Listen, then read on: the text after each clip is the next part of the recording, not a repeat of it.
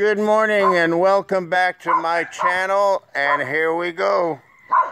The dolly that we had bought 4 months ago, the dolly we bought, we paid $1,600, but now because of COVID it went up to $1,900. We bought the dolly, the new one, for the neighbor across the river there in Banaban China, and here's my faithful junk shop, which is 4,000 pesos now, the wheelbarrow.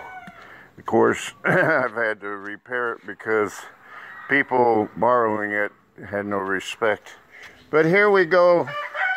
The onions from Rachel and Sally, the onions were 100 and something, and then the luya was 100 and something, and then luya was 140, but the garlic was how much? 100 and something.